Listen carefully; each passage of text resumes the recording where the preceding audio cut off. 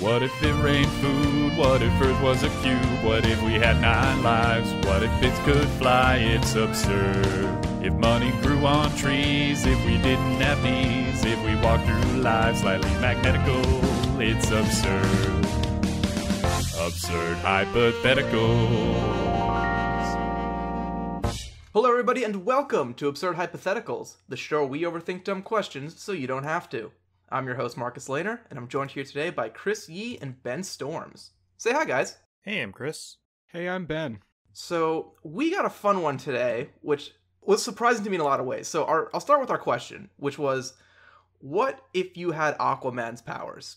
And now I was like, man, this is going to be like finding out, like, how you can turn a bunch of dopey abilities into something that's useful. Turns out, I did not know a lot about Aquaman, because there is some crazy stuff that he's been up to. I mean, pretty much all the sources that we found, there was some sort of sentence in there that's like, Aquaman is always underrated. Yeah! Because, like, he has his shtick is the fish thing. You know, he can talk to fishes. Would you describe it as his fish stick? Yeah, his fish shtick is that he can talk to the fishes. But also he has, like, comparable, like, strength, speed, physical endurance, and all this crap to, like, Superman. Like, he just has all the superhero powers. He just decided to be water-themed. So fun fact, hi, I'm a huge nerd. This should hopefully be evident at this point if you listen to this podcast literally ever. I read comics occasionally, and there was actually, for a while, like, a big thing in the comic was that everyone thought that Aquaman's a joke. Like, canonically, everyone thinks Aquaman's a joke, which is incredible. I love how you managed to piss everyone off with the same sentence with, I'm a huge nerd, I read comics occasionally. Yeah. I was going to say, you're an occasional nerd. But yeah, so a couple, I guess, caveats here for you Aquafans listening.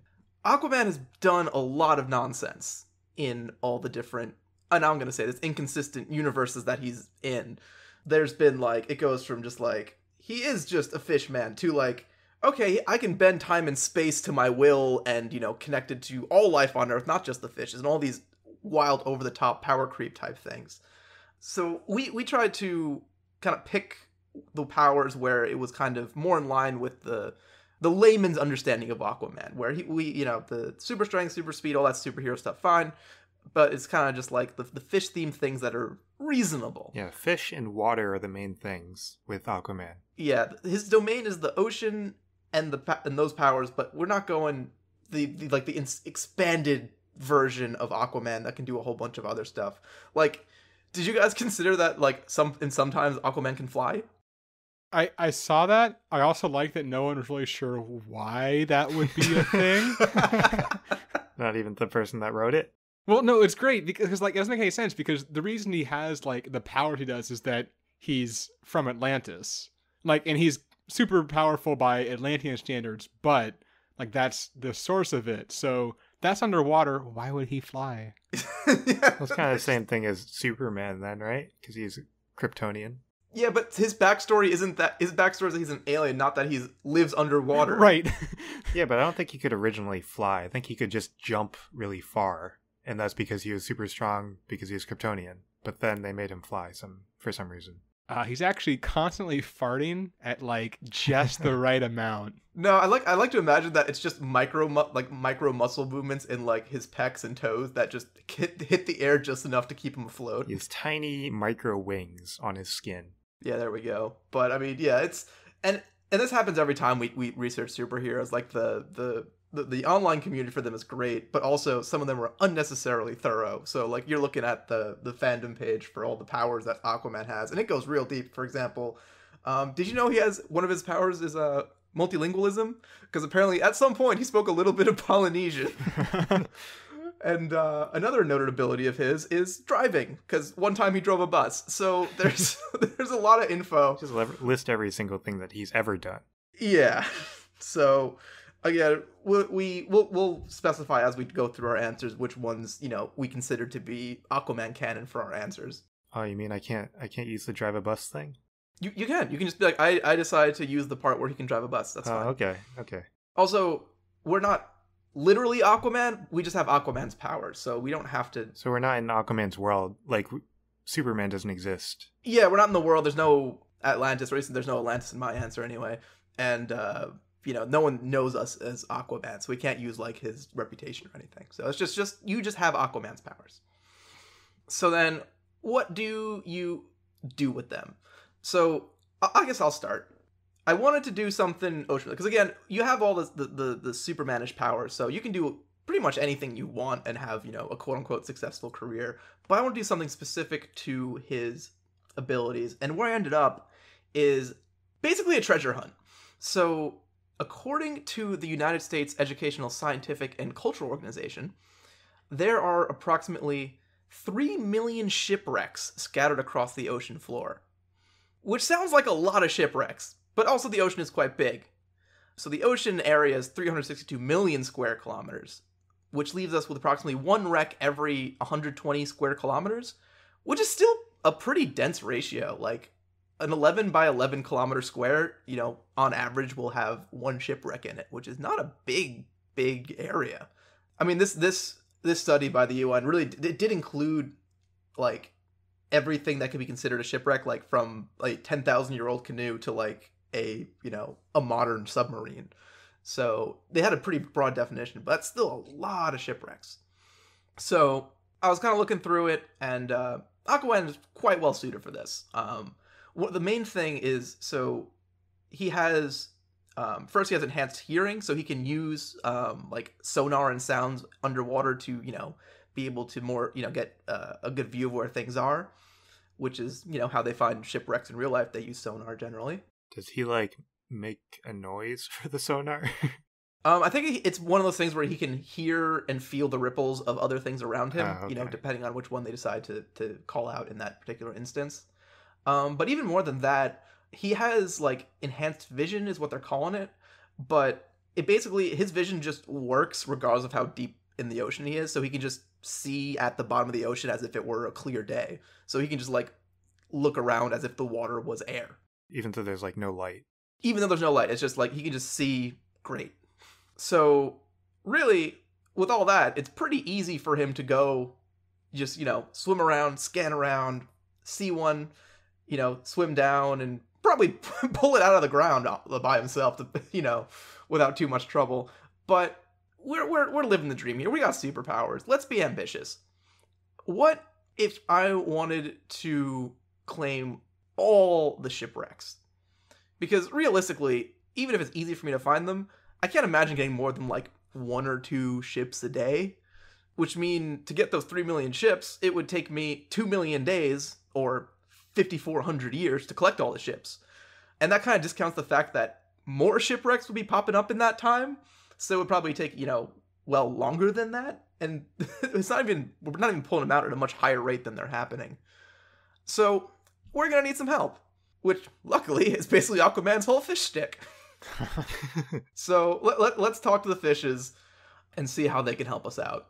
So again, as we've been saying, there's some variation in Aquaman's powers and about how Aquaman's telepathy works. So it ranges basically from creatures he just directly encounters to he can communicate with anything worldwide with ease. And then the degree he can control them varies as well based on different sources I've read. Some say he can just like straight control them.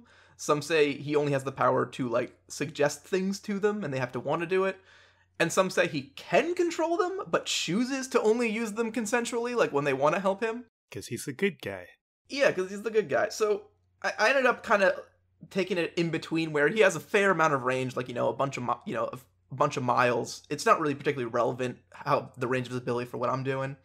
And basically, I did like the idea that the animal he's communicating with has to be intelligent enough to understand the directions given. So you can't like program a fish. You have to be able to like relay instructions to an animal that can understand it. So what I'm going to do is I'm going to go ahead and start with recruiting the 2 smartest creatures in the ocean. Well, 2 of the smartest. I'm not sure the exact numbers, but going with dolphins and whales. There's a couple things going for this combination. Like I said, they're 2 of the smartest animals. Interestingly, dolphins and whales actually have a more advanced limbic system in their brain, which is their like emotional and like social interaction processing center. So whales and dolphins can feel things that me and you don't even understand. They got so many emotions. I guess dolphins still choose to be pricks, but maybe they feel bad about things. They're also pretty big, which is helpful when you're dealing with, ship-sized things, and they can travel pretty far. They all have, pretty long migratory routes. You don't have to worry about them not being able to get to different parts of the ocean or, being stuck in a reef somewhere. They have, at least the dolphins, they have echolocation, which I'll get to in a minute. And probably the best of all is that these two animals are already best friends. So I saw a video they took off the coast of Hawaii with dolphins and humpback whales playing with each other. And what would happen is they'd have the humpback whale, like the dolphin would rest on the nose of the humpback whale, and the humpback whale would like slowly raise the dolphin out of the water until the dolphin like slid down its back and like splashed into the surface. And they like were just doing this like over and over in like a non-aggressive way, and like they saw it like at one island and saw it like a bit later with different humpback whale over by another island, and like, yeah, this is just them in like having fun because they're bored, I guess. No, I want to see this. It's awesome. The one I saw on my brief Googling, because I did want to see the video, I saw just a series of photos in a video, and I'm like, there's probably a video of this somewhere, but I'm gonna do some digging after this. Do you know what I can search to find it after this podcast? You can literally just search humpback whales and dolphins playing, and it'll pop up. Hawaii, if you need to narrow it down a little bit extra. So this is gonna be our key crew, and like I said, you can do it all by yourself. It's gonna take forever. So I set a kind of like, I would want to do this for at most 10 years of searching. So what would we need to get that done? So just numbers wise, is we would need to find about 550 shipwrecks per day to get on pace to finish in 10 years. So let's say over the long term, our crew ends up having like a 20-25-ish, somewhere in that range, % success at finding one, like each individual pod of dolphins and whales that we send out. So if we do that, we'd need about 2,000 whale dolphin crews. So assuming all the humpback whales and the dolphins in the ocean are down to do treasure hunts, because why wouldn't they be? They have nothing better to do with their time. There are between 120 and 150,000 humpback whales and about 600,000 bottlenose dolphins in the ocean, which lets us max out our pods as 60 whales and 300 dolphins each, which I think is going to be a pretty clean sweep for like a 11-kilometer territory. So that'll be pretty good. So we can have basically this crew of whales and dolphins scouring the ocean floor and being like, oh, there's a ship. And I think you could even have, the whales be the muscle to actually get the shipwrecks out of the seabed and bring them to, well, I imagine once you have your first shipwreck, you can cash in and have some other people on some shores, cashing in the gold and the loot and the scrap metal from all these ships you're bringing up. So it's going to be a bit of an operation, but that's the whole point. There is one snag here, though, and it's that the bottom of the ocean is like very sandy and silty, and all these ships aren't necessarily just sitting there at the bottom in the typical like, wow, look at the big mast sticking out. Many of them, especially a lot of the older ones, could be entirely buried in silt and sand and clay and all that. Luckily, there we have this echolocation. So when they actually do a lot, like I said, like I mentioned before, the way they find these shipwrecks in the first place is to do, like they call it side sonar. And basically you shoot the sonar at an angle, and then anything that's jutting out, like, a mast of a ship or, the front end sticking out, it'll kind of cast a shadow behind it because the sound will hit it, and then there'll be like this blank area that'll kind of create the shape of what you're seeing. And one of the things that they note with this technique is that they won't know if the ship is entirely buried, like half buried or not, because the sand and everything, it just penetrates through it, bounces off, and it just paints what it bounces off of. So basically there's a range of frequencies that you can create that'll let you penetrate different amounts into the sandy layer. So again, dolphin echolocation works basically like sonar, where they just make a noise, bounces off things, and they hear it. And so typically they operate at high frequencies, which are better for small, short distances, something in like the 130, 150 kilohertz range, which is a problem because those frequencies only penetrate like 2 feet into the bottom of the sand. But they don't have to go that high. They don't have to pick those high pitch squeaks. They can actually dial it back all the way to 0.2 kilohertz.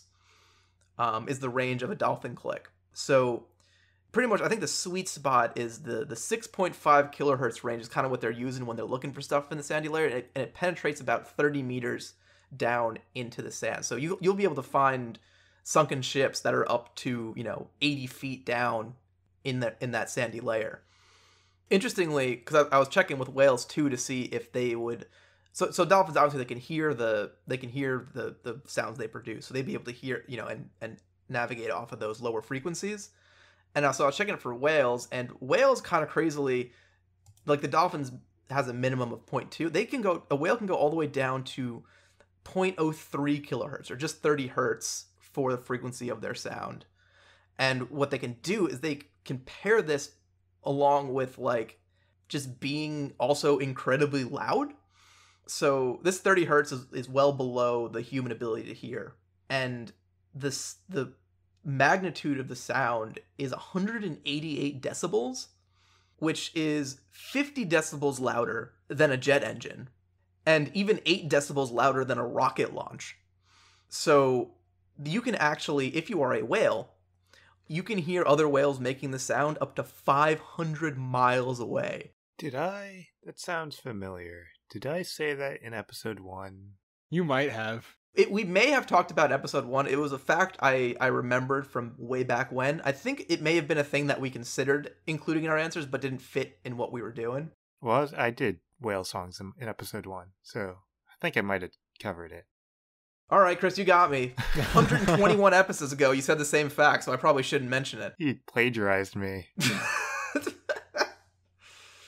But yes, 500 fracking miles whales can hear each other from, which is just insane. So basically, this is why I wasn't worried about, my range on communication, because if I need to just use a whale relay stations, I can just do that. So then it's really just a matter of, hey, can you get these ships hooked up to whales and kind of pull things out? And the answer is generally going to be yes. Like, you have a lot of or whale power with 60 whales, and if you need to recruit a more dexterous sea creature to make tie ropes to the whales and things and do all the little fiddly bits, you can make an octopus do basically anything.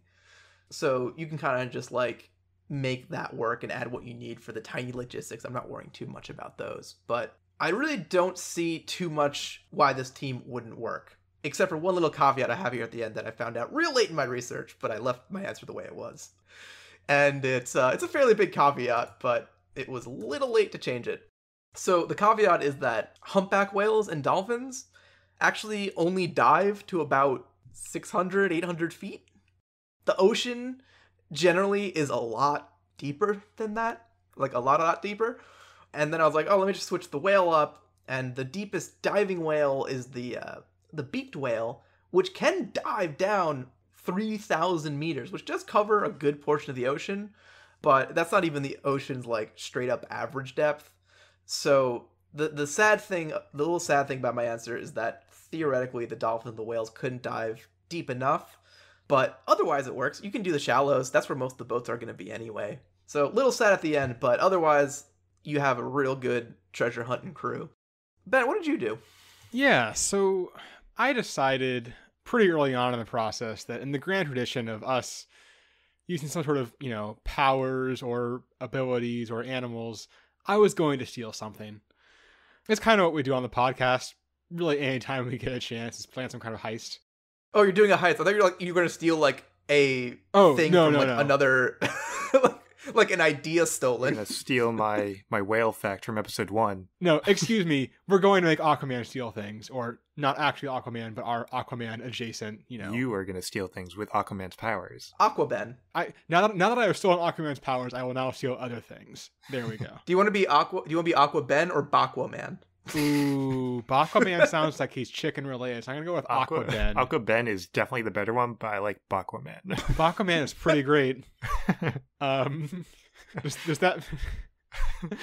I just realized that I can't go through with saying what both of your names are. Yeah. Then. All right, then moving on. So I started looking into heist possibilities. And I quickly realized that there aren't very many like secure locations that are in, water. And technically, as we discussed, Aquaman has lots of powers outside of water, but it felt really, not entirely in the spirit of the thing to say that I was going to go like punch the door off of Fort Knox, because that doesn't feel particularly like I'm using all these abilities to the fullest. Yeah, even though you could, it's real off-brand for Aquaman. It's not really, keeping in his style. So what I eventually thought of was, well, what if we could steal something that is transported over water? And after I looked into that a little bit, easily the most consistently valuable thing and most, consistently like attainable thing is going to be a cargo ship full of cars. There are a lot of cars imported to the US each year. Sort of put things into perspective. Just from Japan, there were, in 2019, $39.9 billion worth of cars imported, which apparently was only about a quarter of the cars imported to the US, which sounds wrong, but I got it from a government website. Well, it could be, it's from Japan. Maybe there was one like $39 billion car and a bunch of like regular ones. Well, I mean, that seems unlikely. I like the idea as a cargo carrier with just like one like super Ferrari and also a bunch of Matchbox cars. Or just like car-shaped cardboard boxes with like wheels drawn on. But yeah, so obviously a lot of money there. One car carrier, which I looked into, and are actually pretty awesome. They like, so apparently for a long time it was kind of an issue like how you would import cars, just because, they by nature roll around a lot, and if they hit each other, it's, very costly. And eventually they just figured out ways to like, make these dedicated ships that would just carry cars, where you could like have multiple straps across each car and pull them all, within like 6 inches of each other, and just let the suspensions like hold them in place. It was pretty cool. But they're pretty perfect. Each one holds 4,000 to 6,000 cars, which even just using, normal consumer cars, not, crazy fancy cars, is at least like $100 million or so in cars.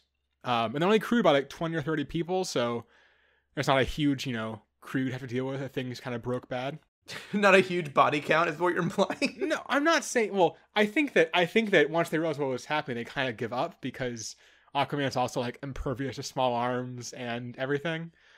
But more just, if something had to go down, you could probably take them. It's not that many people.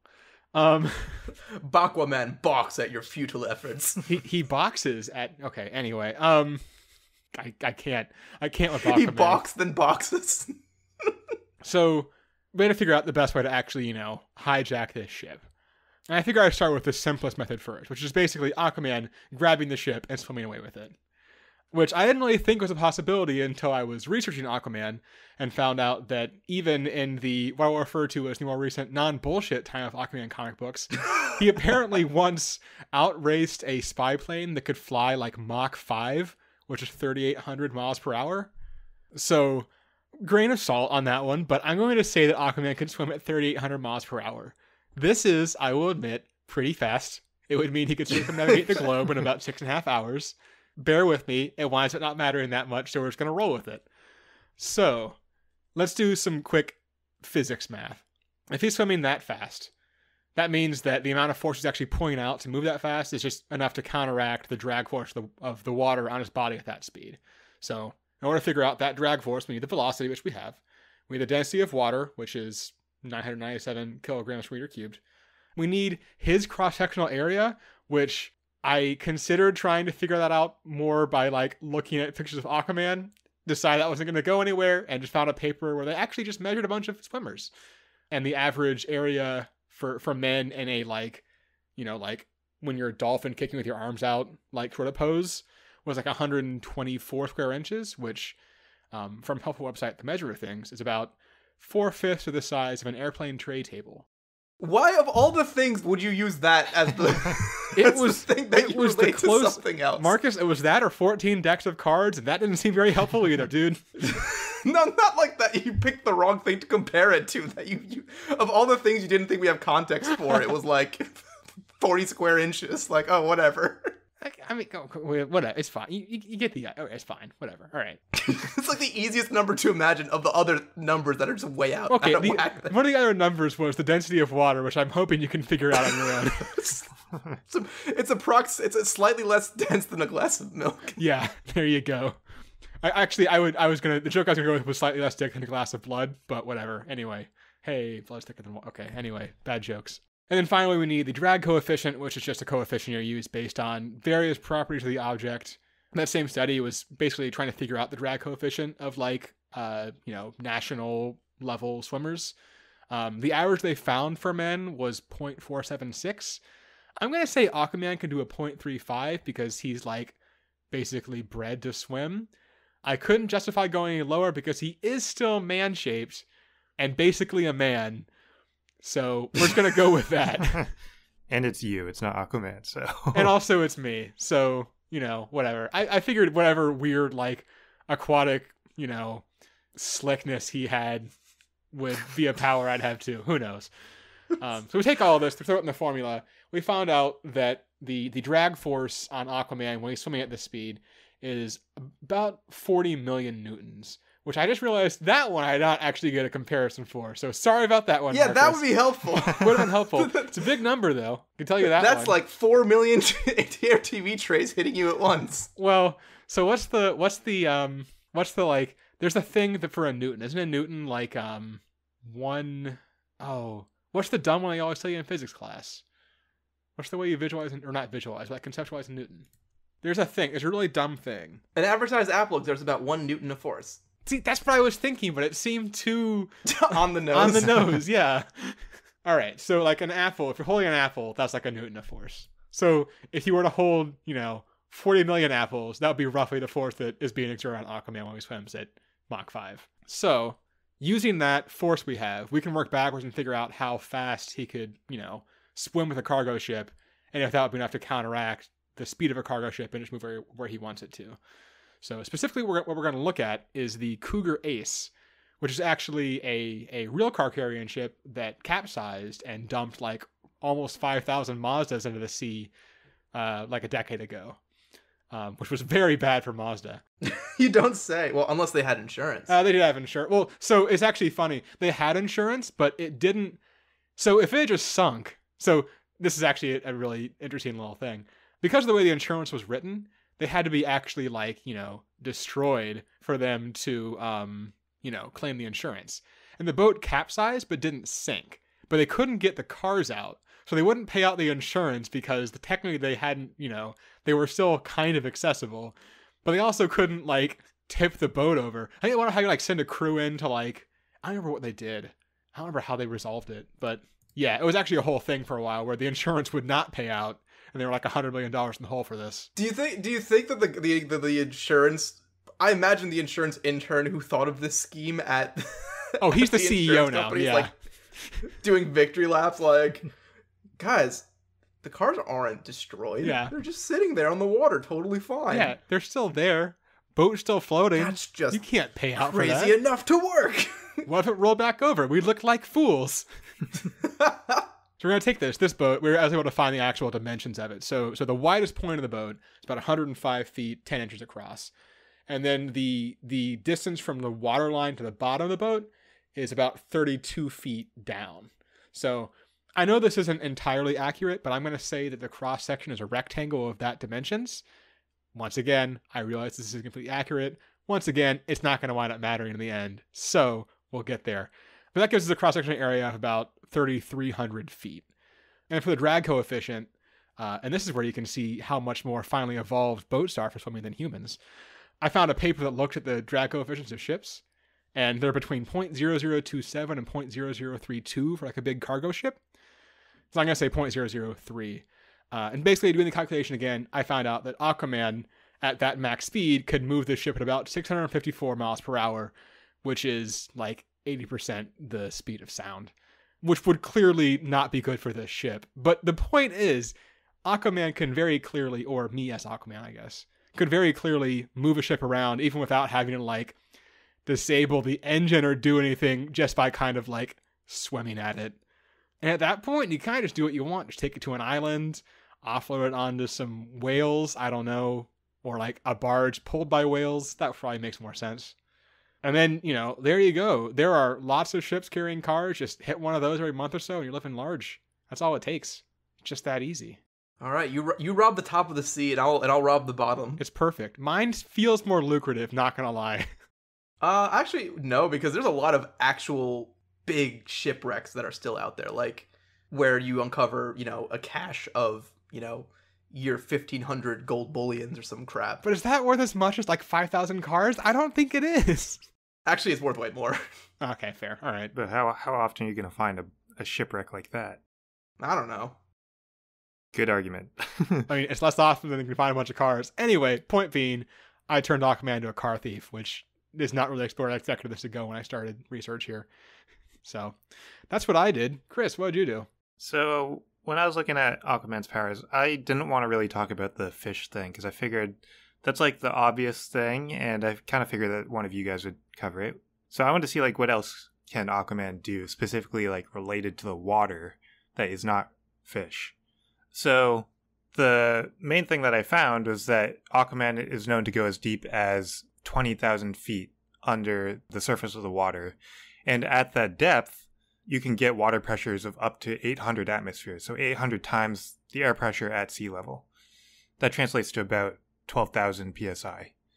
So he can withstand like very, very high pressures, and I wanted to see if I could try to use that for something. Maybe we can like bring something down there and like pressurize it. He is the ultimate pressure cooker. Yeah. So what applications are there for super high pressure? We're not going to cook food with the pressure, but we might be able to use something called high pressure processing. It's also called Pascalization, and it's a method of preserving food and sterilizing food. So the way that it works is they put a sample of food in this chamber, they fill it with water, and then they like pressurize it using pumps until it's like really, really high pressure. And the pressures can get up to around like 40,000 psi to 87,000 psi. It's like a pretty big range, but depending on like the specific process, there's little different types. And they usually hold this pressure for around 3 to 5 minutes, and then they let it go, and then that helps preserve the food. Do you have to know the mechanism by which the pressure preserves the food? So it's able to kill like a lot of the microorganisms that can be harmful for consumption or even like degrading the food. Oh, interesting. So it's a way to sanitize it. Yes. As well. Right. Which I guess also preserves it as a interesting. Yeah. And one of the cool things about this process is that it does this without affecting the nutritional value, the taste, the texture, or the appearance of the food. So it's actually regarded as a natural method of preservation because it doesn't use any chemical preservatives. I imagine it might change the shape of like an egg. Yeah, I don't know exactly. They had a whole list of foods that they used this for. I don't remember what was on it. I remember yogurt was on it specifically. I was gonna say I feel like it's gonna be a lot of it like more liquidy stuff, right? That would make sense. Yeah. Well, they had some more solid stuff too, which I'll get to a little bit later. But I wanted to see if I can try to mimic this process in the ocean. Like if I just take some food and dive super deep. So at 20,000 feet below sea level, we're only getting 12,000 psi, which isn't anywhere close to what we need. The source that I found Aquaman's powers, it said that he's been known to go 28,000 feet deep, but I feel like he could go deeper.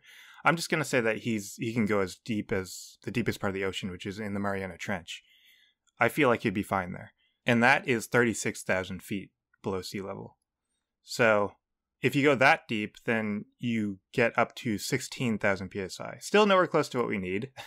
So I don't think water pressure alone is going to be enough for what we want to do.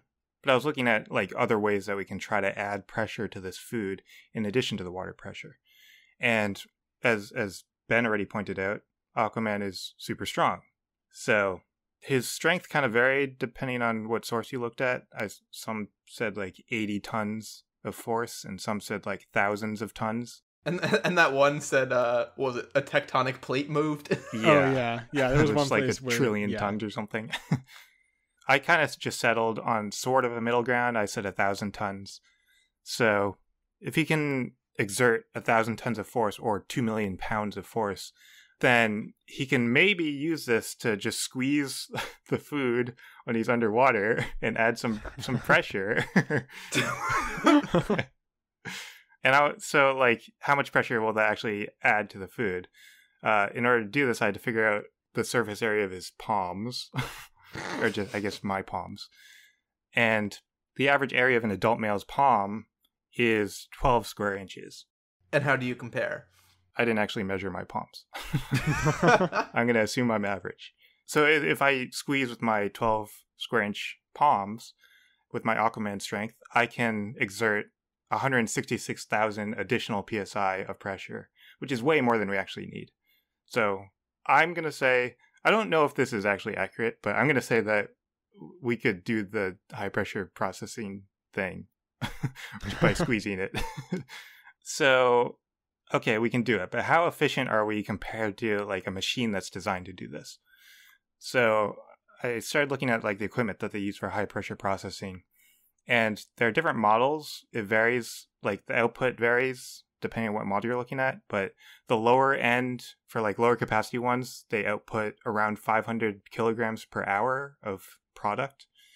And then the higher end ones, or the higher capacity ones, output around 3,000 kilograms per hour.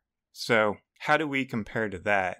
So I kind of broke up my process into 3 different steps. So I have to go from the surface of the water, I have to swim all the way down to the bottom, I have to squeeze it, and then I have to swim back up. So I found the speed that Aquaman can swim. I actually found a different speed than Ben did. That's not surprising to me. Yeah, so I found 175 miles per hour, which sounds way more reasonable than what you said. But I don't know who's accurate. I'm going to go with the 175 miles per hour. And that means that he can go from the surface of the water down to the very bottom of the Mariana Trench in 2 minutes and 20 seconds. And then once I'm there, I'm going to squeeze the food for, I'm going to say about 5 minutes. And once I'm done with that, I swim back up, and that's another 2 minutes and 20 seconds. I'm going to round up and say that this whole cycle takes about 10 minutes to do for like one sample of food. So how much product can I actually squeeze in one cycle of this process? So since the pressure that we're exerting with our hands is actually way higher than we actually need, that means that we can increase the area of our hands to, it'll lower the pressure that we're putting on the food, but it'll increase the amount that we're doing in one cycle. So if we wear like gloves that are like huge, or goalie, like just a little bit bigger, like goalie gloves. I need like 28 square inches is what I need to reach 87,000 PSI, which is what you need for high pressure processing. So 28 square inches. I can't imagine that number, Chris. You're crazy. It's basically doubling the size of my hands. How many trays is that? I don't know how many trays, but it's I roughly 2.3 of my hands. Is Ben actually looking it up? You said, how many square inches did you say it was? 28. 28. So it was 124 was 80% of a tray table, which means it's like 30% of one. Yeah. Because I can just imagine what a 5x5 inch square looks like compared to a tray table. Well, Yeah. Okay, you know what? That makes sense too. So we can't use a tray table for our hands, so we won't get high enough pressure. But we can like double the size of our hands and it'll be good. So 6 ounces of hamburger makes about like a 12 square inch patty. So that means with our double sized hands, we can output about 14 hamburgers per hour. And that comes out to about 2.4 kilograms per hour, which again is nowhere close to the output of one of these machines that's designed to do this, which is a problem. So how can we compete with these machines? The machine's taking away Aquaman's jobs. I know. Damn it. The thing is, there's like a big setback with high pressure processing, and that is that the equipment that they use is actually super expensive. So there are actually a very limited number of manufacturers that make these machines, and there are 2 main ones that are competitors. But I looked up the prices of their machines, and at the lower end, you have $500,000 for one machine. At the higher end, you have $3 million for one machine. Gee, that's a lot of money to squish food. Yeah. And then you need like a 24-hour support team for maintenance and stuff, so you need to pay them as well. So it's a lot of money. Now, that's where I have the advantage because I don't have that high cost. Just based on my efficiency, if I like scale down the price based on the percentage efficiency that I provide compared to the machine, I think I can get away with charging around like $2,400 a day. That's the number I landed on. I like that. I like that you're literally just saying, I'm not as good as a machine, but I am cheaper. I am cheaper. You don't have that giant upfront cost. The image I can't get out of my head is just using it in your day-to-day life because you know that this squishing thing, like, you know, keeps the meat, whatever, safe. So, like, you're just at a restaurant and you just get, like, chicken. It's like, this looks like it might be a little undercooked. It's like, hold on, let me have that. And you just grab it and you just, like, squish it in your hand while staring at them in the face for, like, 5 minutes and just hand it back to them. And, like, it's safe now. My work here is done. Yeah, again, I don't know exactly if that's how it works. I think it does need the water pressure to some extent because the water pressure is like in every direction at the same time, which you can't do with your hands really. Yeah, not 100%. Otherwise, there'd be like just a slight crack between the fingers and just like chicken shooting out at like 100 miles an hour across the room. Just like a silly string of poultry. Yeah. So it probably wouldn't work if you're out of the water. I'm going to say it. I mean, I don't know if it actually works 100% underwater either in the Mariana Trench, but I'm going to say it does if you're squeezing it. There's no way I'm going to know for sure. But so it works. And I'm going to charge $2,400 a day. So next I have to figure out what kind of food I'm going to preserve and sell to people. And to do this, I wanted to see like what countries were close to the Mariana Trench because it needs to be close because that's the only place I can do it. Really, if I need the water pressure as well. So my plan was just to see what's close and then cater to that cuisine. So the Mariana Trench is located in the western Pacific Ocean. It's about 124 miles east of the Mariana Islands. And the Mariana Islands are actually like super tiny. So they have a land area of only 388 square miles, which is a third the size of Rhode Island. So I don't think the Mariana Islands are the best place for me to look for clients. I'm going to try to look for something else. And there aren't really like any large land masses close to the Mariana Trench, but one of the closest countries is Japan. And Japan is known for seafood. And I can control fish. I can catch fish super easy, which is convenient. Come here, Mr. Salmon. I want to squish you. Yeah, high pressure processing is actually particularly effective with seafood. So it kills vibrobacteria that's found in oysters, so you can eat oysters safely. And it kills anisakis parasites and other parasites in sushi grade fish. So it can help with sushi, which is really popular in Japan. And they actually often use high pressure processing for like lobster and oysters and other shellfish because the process actually completely separates the meat from the shell without the use of any heat or anything. So like seafood in particular it's very effective with seafood, which is convenient because I have Aquaman's powers. So if I had Aquaman's powers, I would lure in my fellow fish friends. I would squeeze them at the bottom of the ocean. I would sell them to Japan for profit, and that's it. The end. So you did actually end up robbing the middle of the ocean because that's where you get the fish from. Yeah, I guess so. I didn't rob them. I'm harvesting them. I mean, it doesn't count as robbing a shipwreck either. Really, Ben's the only one literally stealing, but even that is vague in insurance terms. But yeah, we have robbed the ocean from top to bottom with our Aquaman / Baquaman powers. So that'll bring us right over to our Would You Rather.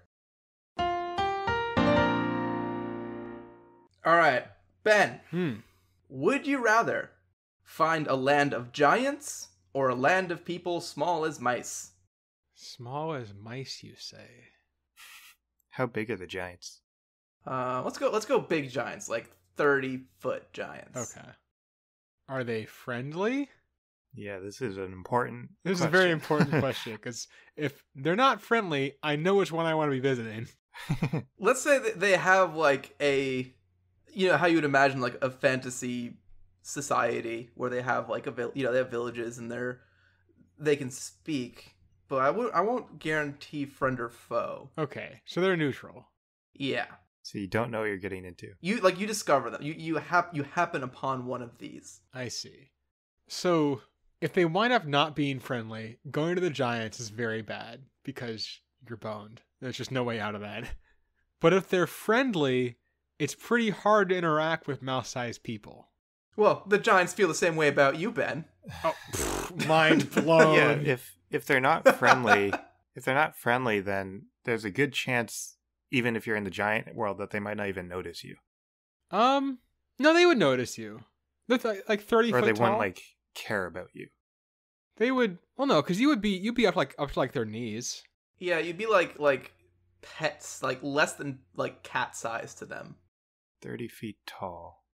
If you're like 6 feet tall, you're a fifth their height. That's like knee height. Okay. If I saw a person up to my knees, I would regard them as something. I'd say it's like dog height, I would say. Yeah. But if you saw something dog height that looked like you would have a reaction to it. I feel like that's a pretty, like, you personally, right? Like, if you saw a 1.2 foot person sneaking around your house. So what are the chances of them being not friendly or like hostile towards you is less because you're less threatening to them? That is probably true. Yeah. So the way I'm seeing it right now is like the giants, I think, are the cooler one to have exist. Like, if you look at, okay, what if I found a village of small mice people? It'd be like, okay, you just like excavate and pick up their village and like bring it to like a show or something, and you have like a really cool exhibit, I guess. And exploit them and ruin that their sounds very lives. exploitative, yeah. Yeah.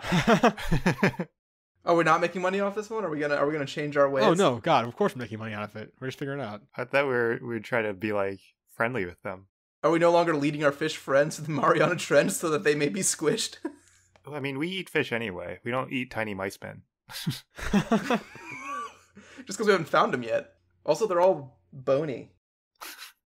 God, I just feel like it's like the dynamic you're gonna have between the relation, like to the giant, you're gonna be kind of their pet, but to the mice men, you're gonna be like their god. I guess it'll be like Gulliver Travels, right? I never actually saw it, but I know scenes from it. Or it'll be like Night from the Museum or Night in the Museum. Yeah. Yeah. So, do I just want to deal with a whole bunch of little people? Like, I think what it comes down to for me, if they wind up being friendly, the giants are way cooler, in my opinion. I just don't know if I want to take that risk. And the chance of them being friendly is higher. Probably, yeah. I also don't think that if the mouse people aren't friendly, it's going to matter all that much to you because I don't really know what they can do to you. Yeah, I actually think the mouse people will really not change your life at all. Right. They'll be like, huh, that was cool. You go on your way. Yeah. Yeah, that's kind of my first impression too. Now I'm imagining building them little Lego houses to live in, and I'd be like, this is the best. That is pretty great. It's tricky. I think my gut, like, I think there's a lot of logical reasons to pick people small as mice, with the main one being that you are in control of that situation as opposed to the other way around. But, man, I just want to live a little and pick Land of Giants on this one. It's just, I'd rather that one be true. I think that would just be more exciting. Yeah. Like if you saw a person the fifth of your size, your instinct isn't to kill them. I have questions. You wouldn't try to harm them. I wouldn't though. try to harm them. Yeah. So I think there's a good chance that they'll be friendly, and for that reason, I pick giants. I think, as I mentioned, assuming they're friendly, giants are as cooler. So yeah, I'm gonna go giants. Awesome. We actually all agree that giants are cool and little people are shit. Fantastic. We agree with Randy Newman. Wait. Yeah, exactly. Wait. What? Wait. What's his name? Not Randy Newman. What's his name? Who are you going for here? Is his name Randy? I'm gonna look it up. Who? I agreed with you. I didn't really mentally process what you Randy said though, Newman so I is also the don't know what you're talking musician about. who wrote. Yes, Randy Newman. What? It is Randy Newman. What Look are up you- short people. Oh, short people. Okay. Got it. I know All it's an right. obscure reference, but whatever. Can you explain it so I know what's going on? He wrote a song called Short People where he makes fun of short people. Yeah. Okay, cool. That's Thank the you. extent of it. That's all fine. But much like people, that's going to sound shitty. Much like our hypothetical here, small is shitty and big is awesome. So we want to ask you to help our podcast grow, because the same thing is true for podcasts. Little podcasts can be good, but generally fall into the shitty category. Big podcasts, awesome, crazy good. So the best way to help our podcast grow is to just write us a review. It's real quick and easy. I assume I don't write too many reviews on podcast apps, but you can definitely do it, and you guys listening definitely should. Do as I say, not as I do.